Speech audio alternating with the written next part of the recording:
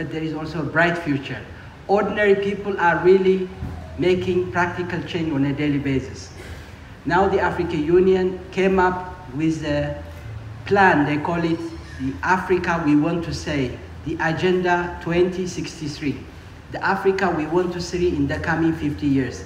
There is a very nice plan of action, proper consultation being held among the youth, women, civil society, activists, scholars, the politicians, the head of states.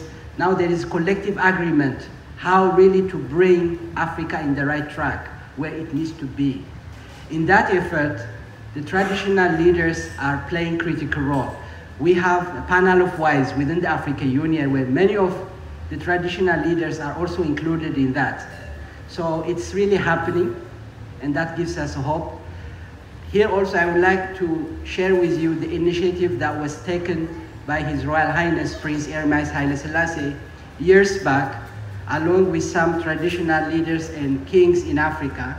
The idea was to establish the Africa Council of Traditional Leaders to preserve the culture, especially for the young generation, for them to be aware, like what he's doing now through the Council of Ethiopia. The legacy of the Emperor Haile Selassie, and the legacy of Nkrumah, and the legacy of many other great leaders of Africa, and the traditional leaders also, to be taught for the young generation. So there is that initiative already undergoing to form African Council of Traditional Leaders. So I'm happy to share that good news with you. Give thanks. Thank you.